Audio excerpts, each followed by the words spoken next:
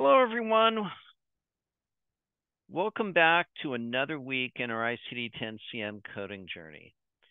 This is week 8, and this week we're going to get into the chapters dealing Chapter 21, Congenital Malformations, and Chapter 22, Symptoms, Signs, Abnormal Clinical and Lab Findings Not Elsewhere Classified.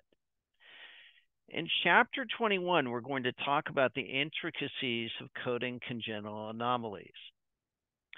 We'll get into the guidelines, the conventions, and the chapter-specific codes that are applicable to these congenital conditions. Chapter 21, we've already touched the surface of a little bit, and this is dealing with what I've put on some of the assignments, signs and symptoms, when we code them, when we don't code them. Here's a hint. If you clearly understand that you don't code signs or symptoms that are an inherent part of an established diagnosis, you're going to be way ahead of the game. Here are some study tips for this week. Read the chapter-specific guidelines.